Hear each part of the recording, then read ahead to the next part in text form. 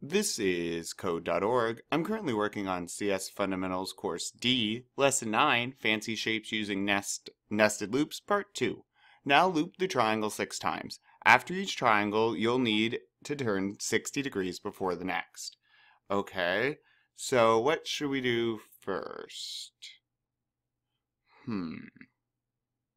Well, I'm gonna move forward, I guess. This looks tough.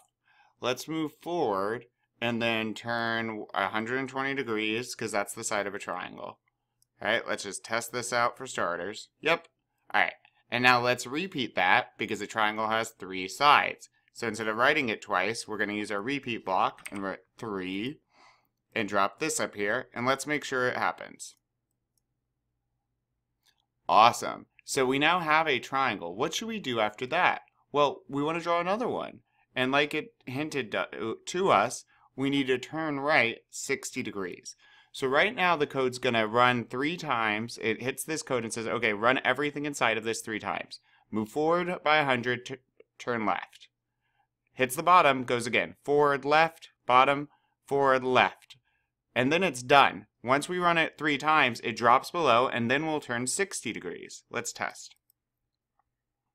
Now I'm turned 60 and ready to draw again. So I want to do all of this again. But the easiest way to do that is with another loop. I don't want to have to write it all again. So I'm just going to put 2 to test it. And this way, all of this that I just did, like we just drew the rectangle, the triangle with all of this, now hopefully we'll draw 2 triangles because it will run all of the stuff inside of it twice. And it did.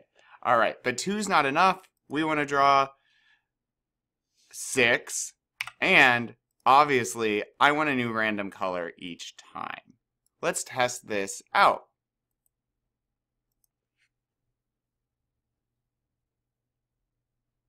And see, it goes through all of this.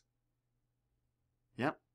All right, I just want to go through that one more time. So this is nested loops. We're going to run everything in this block 6 times. We pick a random color.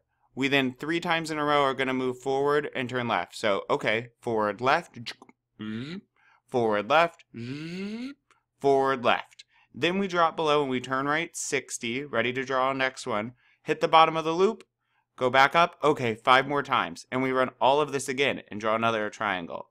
And then it keeps going. This is tricky. Awesome. Great. Let's keep it up.